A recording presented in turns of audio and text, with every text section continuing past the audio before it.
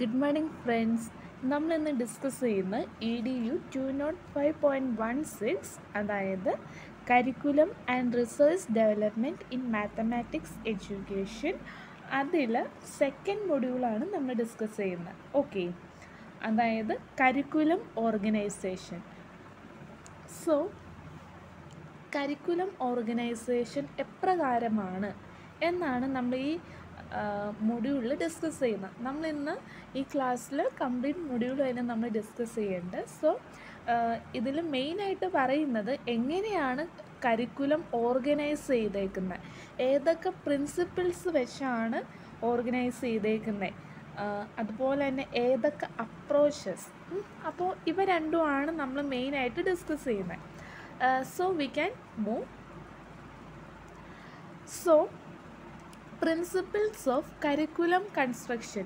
Curriculum കൺസ്ട്രക്ഷൻ്റെ പിന്നിലുള്ള principles, എന്തൊക്കെ principles base ചെയ്താണ് ഒരു കരിക്കുലം കൺസ്ട്രക്റ്റ് ചെയ്യണേ. ഓക്കെ, അതിൽ ഫസ്റ്റ് പ്രിൻസിപ്പിൾ എന്ന് പറയുന്നത് principle of child centredness. Okay, അപ്പോൾ ആ ഒരു ടേമിൽ നിന്ന് തന്നെ നമുക്ക് മനസ്സിലാക്കാൻ പറ്റും, അതായത് curriculum should be child centred. പിന്നെ എന്തൊക്കെ പറയാൻ പറ്റും, we should give importance to child. പിന്നെ ചൈൽഡ് സെൻറ്റേർഡ് എന്ന് പറയുമ്പോൾ എന്തായിരിക്കും നമുക്ക് നോക്കാം. Curriculum should be child centred. നമ്മൾ പറഞ്ഞു, it must be based on the present needs, requirements and circumstances of the child. The child needs more experience than instruction. Okay, അപ്പോൾ child സെൻറ്റേർഡിൽ പിന്നത്തെ കാര്യം എന്ന് വെച്ചിട്ടുണ്ടെങ്കിൽ ഒരു കരിക്കുലം കൺസ്ട്രക്റ്റ് ചെയ്യുമ്പോൾ കുട്ടികളുടെ നീഡ്സ്, അവർക്ക് എന്താണോ ആവശ്യം, അവരുടെ റിക്വയർമെൻറ്റ്സ്, അവരുടെ സർക്കംസ്റ്റൻസ്, അതൊക്കെ ബേസ് ചെയ്തുകൊണ്ട് വേണം കരിക്കുലം കൺസ്ട്രക്റ്റ് ചെയ്യാൻ. They need experience rather than ഇൻസ്ട്രക്ഷനേക്കാളും അവർക്ക് വേണ്ടത് എന്താണ്? എക്സ്പീരിയൻസ് ആണ്. So principle of child centredness എന്ന് പറയുമ്പോൾ തന്നെ curriculum should be children oriented ആയിരിക്കണം. പിന്നെ എന്നായിരിക്കണം? അത് നീഡ്സ്, അവരുടെ റിക്വയർമെൻറ്റ്സ്, അതുപോലെ തന്നെ സർക്കംസ്റ്റൻസ്, ഇതിനൊക്കെ ബേസ് ചെയ്തുകൊണ്ടാവണം. ഓക്കെ, ഇനി പ്രിൻസിപ്പിൾ ഓഫ് കമ്മ്യൂണിറ്റി സെൻറ്റേർഡ്നെസ്. അപ്പോൾ നമ്മൾ പറഞ്ഞു കരിക്കുലം ഒരു ചൈൽഡ് സെൻറ്റേർഡ് ആവണം. ഓക്കെ, വേറൊരു കാര്യം എന്ന് വെച്ചാൽ കരിക്കുലം ഒരു കമ്മ്യൂണിറ്റി സെൻറ്റേർഡ് ആവണം. അതായത് curriculum should be responsive to the community.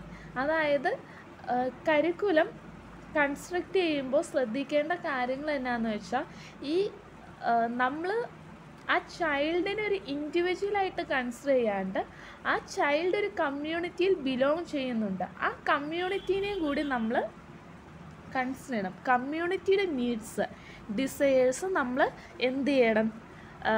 നമ്മളൊരു വില കൽപ്പിക്കണം. ഓക്കെ, അപ്പോൾ besides treating each child as an individual, we should consider him as the member of the community to which he or she belongs. നമ്മൾ പറഞ്ഞു, his needs and desires must harmonize with the needs and desires of those among whom he has to live. അതായത് we need to consider the needs and desires of the community along with meeting the needs and requirements of the child. Okay, we need to consider the community also, not the child as an individual. We need to consider the community in which that individual lives. Okay, അപ്പോൾ അത്രയും കാര്യങ്ങൾ മനസ്സിലായില്ലേ? ഇനി next വരുന്നത് principle of activity centeredness. അതായത് curriculum should include A wide variety of activities, both physical and mental activities, which brings A വോൾസം development among the child. Okay, ഒരു കുട്ടികളിലൊരു development, ഒരു full development കൊണ്ടുവരാൻ പറ്റുന്ന തരത്തിലുള്ള ആക്ടിവിറ്റീസ് ഇൻക്ലൂഡ് ചെയ്യുക കരിക്കുലത്തിൽ. Okay, അത്തരത്തിലുള്ള ആക്ടിവിറ്റീസും പിന്നെ എഡ്യൂക്കേഷണൽ റിക്വയർമെൻറ്റ്സ് അതുമായി ബന്ധപ്പെട്ട ആക്ടിവിറ്റീസ്, എഡ്യൂക്കേഷനുമായി റിലേറ്റ് ചെയ്ത ആക്ടിവിറ്റീസും കൂടി ഉൾപ്പെടുത്തുക. The curriculum should provide for a variety of activities, both physical and mental, in which children are naturally interested. The activity must be connected with the child's needs and desires as well as society and educational requirements. Okay, activities കമ്മ്യൂണിറ്റിയുടെ needs and ഡിസയേഴ്സിനെ base ചെയ്തുകൊണ്ടാവണം, അതുപോലെ തന്നെ ചൈൽഡിൻ്റെ needs and ഡിസയേഴ്സിനെ base ചെയ്തുകൊണ്ടായിരിക്കണം, ഒപ്പം തന്നെ educational ബന്ധപ്പെടുത്തി ആവണം. Okay, ഇനി നമ്മൾ നോക്കുന്ന നെക്സ്റ്റ് പ്രിൻസിപ്പിൾ എന്ന് പറയുന്നത് പ്രിൻസിപ്പിൾ ഓഫ് മോട്ടിവേഷൻ. അതിന് മുന്നായിട്ട് ഫോർവേഡ് ലുക്കിംഗ് പ്രിൻസിപ്പിൾ. അതായത് ഫോർവേഡ് ലുക്കിംഗ് പ്രിൻസിപ്പിൾ എന്ന് വെച്ചാൽ the curriculum should enable A child to prepare for his future life. Future ലൈഫിന് വേണ്ടി ഒരു ഇൻഡിവിജ്വലിനെ പ്രിപ്പയർ ആക്കുന്ന തക്കത്തിലുള്ള ഒരു കരിക്കുലം ആയിരിക്കണം എന്നാണ് പറയുന്നത്. Okay, the aim of education is to prepare the child for an effective adult life. അതുപോലെ തന്നെ curriculum should equip an individual to meet the challenges facing in the life. Okay, in future ഫ്യൂച്ചറിൽ വരുന്ന ഓരോ challenges നേരിടാൻ ആ വ്യക്തിയെ capable ആക്കുന്ന വിധത്തിലുള്ള കരിക്കുലം ആയിരിക്കണം. ഓക്കെ, അതാണ് ഫോർവേഡ് ലുക്കിംഗ് പ്രിൻസിപ്പിൾ. ഇനി നമ്മൾ നെക്സ്റ്റ് നോക്കുന്നത് ക്രിയേറ്റീവ് പ്രിൻസിപ്പിൾ. അതായത് ആ വ്യക്തിയെ ഒരു ക്രിയേറ്റീവ് വണ്ണായിട്ട് ഡെവലപ്പ് ചെയ്യുക. ഓക്കെ, മോട്ടിവേഷൻ പ്രിൻസിപ്പിൾ എന്ന് വെച്ചാൽ കരിക്കുലത്തിന് ഒരു ഗോൾ, ഒരു കരിക്കുലം എന്ന് പറയുമ്പോൾ അതിനൊരു ഗോൾ ഉണ്ടാവും. Okay, curriculum should be goal oriented. അത് പീപ്പിൾ അതിനെ മോട്ടിവേറ്റ് ചെയ്യുന്ന ഒരെണ്ണമാവണം. ഓക്കെ, കരിക്കുലം എന്ന് പറയുന്നത് കുട്ടിയെ മോട്ടിവേറ്റ് ചെയ്യുന്ന ഒന്നാകണം. Four active participation in activities, അത്തരത്തിലുള്ള ഒരു കരിക്കുലം ആയിരിക്കണം സെറ്റപ്പ് ചെയ്യാൻ. മോട്ടിവേറ്റ് ചെയ്യുന്ന തരത്തിലുള്ള ഒന്നായിരിക്കണമെന്നാണ് പറയുന്നത്. ഓക്കെ, ഇനി നെക്സ്റ്റ് വൺ എന്ന് വെച്ചാൽ മെച്യൂരിറ്റി പ്രിൻസിപ്പിൾ. മെച്യൂരിറ്റി പ്രിൻസിപ്പിൾ എന്ന് വെച്ചിട്ടുണ്ടെങ്കിൽ curriculum should consider the physical and mental maturity of the people. ഒരു വ്യക്തിയുടെ ഫിസിക്കൽ മെച്യൂരിറ്റീനെയും മെൻ്റൽ മെച്യൂരിറ്റീനെയും അനുസരിച്ച് വേണം കരിക്കുലം നിർമ്മിക്കാൻ. ഇപ്പോൾ ഒരു 5th ക്ലാസ്സിൽ പഠിക്കുന്ന സ്റ്റുഡൻറ്റിന് വേണ്ടി കരിക്കുലം ഫോം ചെയ്യുമ്പോൾ അത് LKG സ്റ്റുഡൻറ്റിന് പറ്റിയൊരു കരിക്കുലം ഫോം ചെയ്തിട്ട് കാര്യമില്ല. ആ കുട്ടിയുടെ ഫിസിക്കൽ ആൻഡ് മെൻ്റൽ മെച്യൂരിറ്റിയെ ബേസ് ചെയ്തുകൊണ്ട് വേണം കരിക്കുലം ഫോം ചെയ്യാൻ. ഓക്കെ, അപ്പോൾ നമ്മൾ 7 എണ്ണം ഇപ്പം നിലവിൽ പഠിച്ചു. ഏതൊക്കെയാണ് ആ 7 എണ്ണം? ഇനിയുണ്ട് principle of child centredness, principle of activity centeredness, പിന്നെ ഏതായിരുന്നു? പ്രിൻസിപ്പിൾ ഓഫ് കമ്മ്യൂണിറ്റി സെൻറ്റേർഡ്നെസ്, പിന്നെ വരുന്നത് forward looking principle, creative principle, അതുപോലെ തന്നെ മോട്ടിവേറ്റിംഗ് പ്രിൻസിപ്പിൾ, പിന്നെ മെച്യൂരിറ്റി പ്രിൻസിപ്പിൾ. ഇനി നെക്സ്റ്റ് ഏതൊക്കെയാണെന്ന് നോക്കാം. Principle of preparation for life. ഇത് എന്ത് തന്നെയാണ്? ഫോർവേഡ് ലുക്കിംഗ് പ്രിൻസിപ്പിൾ തന്നെയാണ്. അപ്പോൾ അതിലുള്ള പോയിൻറ്റ്സ് തന്നെ ഇതിലും എഴുതുക. ഓക്കെ, ഇനി നെക്സ്റ്റ് വരുന്നത് principle of elasticity and flexibility. അതായത് കുട്ടികളുടെ നീഡ്സ് ചേഞ്ച് ചെയ്തുകൊണ്ടിരിക്കുകയാണ്. അതുപോലെ തന്നെ the needs of child and the society are changing day by day. So it is not possible to satisfy the needs and requirements of the child by a rigid and static curriculum. Okay, അത് possible അല്ല ഒരിക്കലും. കാരണം അവരുടെ needs requirements ഓരോ ദിവസം മാറിക്കൊണ്ടിരിക്കുകയാണ്. അപ്പോൾ curriculum ഒരിക്കലും അവരുടെ ഒരു നീഡ്സ് ഒരു പരിധി വരെ സാറ്റിസ്ഫൈ ചെയ്യാൻ സാധിക്കില്ല. ഓക്കെ, ഇനി പ്രിൻസിപ്പിൾ ഓഫ് ബാലൻസ് എന്ന് പറയുമ്പോൾ കരിക്കുലം ക്രിയേറ്റ് ചെയ്യുമ്പോൾ ദാറ്റ് ഷുഡ് ബാലൻസ്, അല്ലെങ്കിൽ ഒരു പ്രോപ്പർ ബാലൻസ് മെയിൻറ്റെയിൻ ചെയ്യണം. എന്തൊക്കെ തമ്മിലുള്ള? എന്തൊക്കെ തമ്മിലുള്ള ബാലൻസാണ്? ഡയറക്റ്റ് എക്സ്പീരിയൻസും ഇൻഡയറക്റ്റ് എക്സ്പീരിയൻസും തമ്മിലുള്ള ബാലൻസ്, അതുപോലെ തന്നെ ഇൻഡിവിജ്വൽ എയിമും സോഷ്യൽ എയിമും തമ്മിലുള്ള ബാലൻസ്, അതുപോലെ ലിബറൽ ആൻഡ് പ്രൊഫഷണൽ എഡ്യൂക്കേഷൻ, അങ്ങനെയുള്ള തമ്മിലുള്ള ബാലൻസുകൾ മെയിൻറ്റെയിൻ ചെയ്യുന്ന ഒന്നാവണം. പിന്നെ പ്രിൻസിപ്പിൾസ് ഓഫ് യൂട്ടിലിറ്റി. ഓക്കെ, അതായത് യൂട്ടിലിറ്റി എന്ന് പറയുമ്പോൾ തന്നെ ഓർക്കുക, ഒരു പ്രാക്ടിക്കൽ ആക്ടിവിറ്റീസ് കുട്ടികളിൽ കൊണ്ടുവരണം. ഓക്കെ, എന്നാലാണ് vocational and technical bias maintain ചെയ്യാൻ പറ്റും. ഓക്കെ, അതായത് ഒരു പ്രാക്ടിക്കൽ ആക്ടിവിറ്റീസ് കൊണ്ടുവന്നാൽ മാത്രമാണ് അവരുടെ ഒരു വൊക്കേഷണൽ ഫീൽഡിൽ അതുപോലെ തന്നെ ടെക്നിക്കൽ ഫീൽഡിൽ അത് യൂസ്ഫുൾ ആയിരിക്കുള്ളൂ. അല്ല ചുമ്മാ ഇൻസ്ട്രക്ഷൻസ് ജസ്റ്റ് ടീച്ച് മാത്രം നടക്കുന്നതെങ്കിൽ അവരൊരു വൊക്കേഷണൽ ഫീൽഡിലേക്ക് എത്തുമ്പോൾ അവർക്കത് ക്വൈറ്റ് ഡിഫിക്കൽട്ടായിരിക്കും. ഓക്കെ, അപ്പോൾ എന്തിൽ എംഫസൈസ് ചെയ്തിരിക്കണം? വർക്ക് എക്സ്പീരിയൻസിൽ എംഫസൈസ് ചെയ്തിരിക്കണം. ഓക്കെ, ഇനി നെക്സ്റ്റ് വൺ എന്ന് വെച്ചാൽ പ്രിൻസിപ്പിൾ ഓഫ് കോംപ്രിഹെൻസീവ്നെസ്. അതായത് കരിക്കുലം എന്ന് പറയുന്നത് എല്ലാ സബ്ജക്ട്സും ഒരു ബ്രോഡ് ബേസ്ഡ് ആവണം, അതിൽ എല്ലാം സബ്ജക്ട്സും ഇൻക്ലൂഡ് ചെയ്യണം.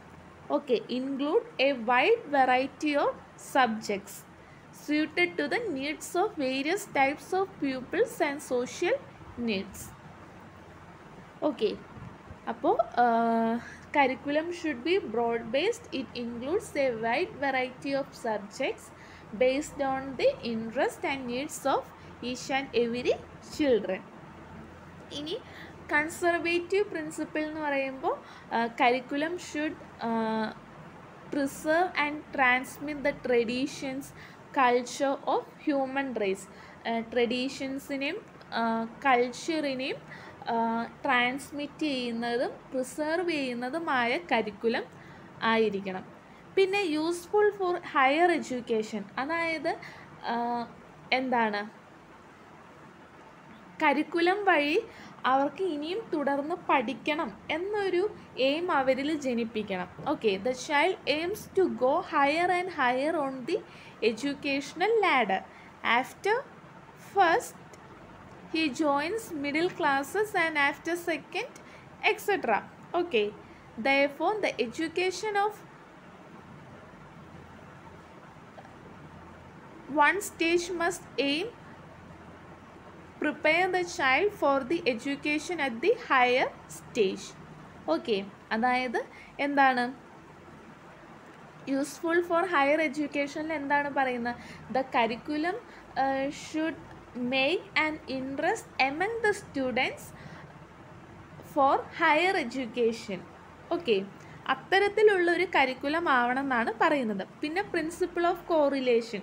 കരിക്കുലം എന്ന് പറയുമ്പോൾ അവിടുത്തെ സബ്ജക്ട്സ് അല്ലെങ്കിൽ ടീച്ചിങ് ഒരു കോറിലേഷൻ വഴി ടീച്ച് ചെയ്യണം. ഓക്കെ, കണക്ട് ചെയ്ത് ഒരു ടീച്ചിങ് ആയിരിക്കണം അവിടെ വേണ്ടത്. ഇനി principle of integration. Principle of integration എന്ന് വെച്ചിട്ടുണ്ടെങ്കിൽ by integration we don't Merly mean integration of subjects just integrate ചെയ്യുക എന്നുള്ള എല്ലാ അർത്ഥം. Watts required is the integration of the child's need on the one hand and the needs of the democratic society on the other hand. അപ്പോൾ principle of integration എന്ന് പറയുമ്പോൾ it is not just to mean the integration of subjects. Okay, it is the we need to consider, or it is the integration of child's needs on one hand and the needs of the democratic society on the other hand. രണ്ടിനെയും കൂടി balance ചെയ്തുകൊണ്ട് വേണം പോവാൻ. അപ്പോൾ ഇത്രയാണ് principle of integration പറയുന്നത്. അപ്പോൾ നമ്മൾ 17 പ്രിൻസിപ്പിൾസ് കണ്ടു. ഫസ്റ്റ് പ്രിൻസിപ്പിൾ എന്ന് പറയുന്നത് തന്നെയാണ് പ്രിൻസിപ്പിൾ ഓഫ് സ്റ്റുഡൻറ്റ് സെൻറ്റേർഡ്, പിന്നെ principle of activity centred, principle of community centred. ആദ്യത്തെ 3 സെൻറ്റേർഡ് ആയിട്ടുള്ള ഇതാണ്, അങ്ങനെ ഓർക്കുക. ഓക്കെ, അങ്ങനെ 3 ഇനിയും വരുന്നത് forward looking principle, creative principle, motivation principle, maturity principle. പിന്നെ വരുന്നത് principle of preparation of life, principle of elasticity and flexibility, principle of balance, principle of utility. അങ്ങനെ 17 പ്രിൻസിപ്പിൾസ് ഉണ്ട്. ഓക്കെ, സോ അതെന്താണെന്ന് മനസ്സിലാക്കുക, എന്നിട്ട് അത് നിങ്ങളുടേതായിട്ടുള്ള വേർഡ്സിൽ എഴുതുക. ഓക്കെ, ഇനി നമ്മൾ നോക്കുന്നത് വേറൊരു പ്രിൻസിപ്പിളാണ്, അതായത് ലോജിക്കൽ ആൻഡ് സൈക്കോളജിക്കൽ. ഓക്കെ, അപ്പോൾ എന്താണ് ഈ സൈക്കോളജിക്കൽ ആൻഡ് ലോജിക്കൽ അപ്രോച്ചസ് എന്ന് പറയുന്നത്? എന്തായിരിക്കും എന്നാണ് നമ്മൾ നോക്കുന്നത്. The arrangement of subject matter based on the principles of psychology. അതായത് നമ്മുടെ സബ്ജക്റ്റ് മാറ്ററിൻ്റെ അറേഞ്ച്മെൻറ്റ് എന്തിനെ ബേസ് ചെയ്തിരിക്കുകയാണെങ്കിലാണ് സൈക്കോളജിക്കൽ അപ്രോച്ച് എന്ന് പറയുന്നത്. സൈക്കോളജിക്കൽ പ്രിൻസിപ്പിൾസിനെ ബേസ് ചെയ്തുകൊണ്ടാണ് നമ്മുടെ സബ്ജക്റ്റ് മാറ്ററിൻ്റെ അറേഞ്ച്മെൻറ്റ് നടത്തുന്നതെങ്കിൽ കരിക്കുലം കൺസ്ട്രക്ഷനിൽ, അങ്ങനെയാണെങ്കിൽ അതിന് സൈക്കോളജിക്കൽ അപ്രോച്ച് എന്ന് പറയും. Okay, in this approach the criterion for inclusion of an item in the curriculum will be the psychological needs, requirements, potentials, capacity, etc. appropriate for the developmental level of the stage for which the curriculum is being designed. Okay, അപ്പോൾ ഈ ഒരു അപ്രോച്ചിൽ, അപ്പോൾ psychological approach എന്ന് പറയുന്നത് subject മാറ്ററിൻ്റെ arrangement based on psychological പ്രിൻസിപ്പിൾസിനെയാണ് എന്ത് പറയുന്നത്? Psychological approach എന്ന് പറയുന്നത്. അപ്പോൾ ഈ ഒരു അപ്രോച്ചിൽ ഒരു ഐറ്റം ഇൻക്ലൂഡ് ചെയ്യണമെങ്കിൽ വേണ്ട ക്രൈറ്റീരിയ എന്ന് പറയുന്നത്, ഒരു കരിക്കുലത്തിലേക്ക് ഒരു ഐറ്റം ഇൻക്ലൂഡ് ചെയ്യണമെങ്കിൽ അതിന് വേണ്ട ക്രൈറ്റീരിയ എന്ന് പറയുന്നത് എന്തൊക്കെയാണ്? അതായത് സൈക്കോളജിക്കൽ നീഡ്സ്, അതുപോലെ തന്നെ requirements, potentials, capacities, appropriate for the development level of the stage for which the curriculum is being designed. ഏതൊരു വ്യക്തിയുടെയും ഡെവലപ്മെൻറ്റ് ലെവലിന് അപ്രോപ്രിയേറ്റ് ആയിട്ടുള്ള അല്ലെങ്കിൽ അവർക്ക് ആവശ്യമായിട്ടുള്ള psychological needs, requirements, potentials, capacities അതിനെ ബേസ് ചെയ്തുകൊണ്ടായിരിക്കും ഒരു ഐറ്റം കരിക്കുലത്തിലേക്ക് ഇൻക്ലൂഡ് ചെയ്യുന്നത് ഈ അപ്രോച്ച് അനുസരിച്ച്. അപ്പോൾ എന്തിനൊക്കെ ബേസ് ചെയ്തുകൊണ്ടാണ്? സൈക്കോളജിക്കൽ നീഡ്സ്, പിന്നെ റിക്വയർമെൻറ്റ്സ്, പൊട്ടൻഷ്യൽസ്, കപ്പാസിറ്റീസ്.